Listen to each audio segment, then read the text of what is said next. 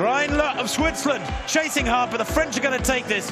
Coming through strongly, take third place is Denmark. I think we hoped to qualify, but we didn't believe it until we sort of there. I don't know if we believe it right now. It's just it's what we've been working for 3 years. Come true. It's the first time in 75 years, I think. Yeah, so very special for our country. Wow.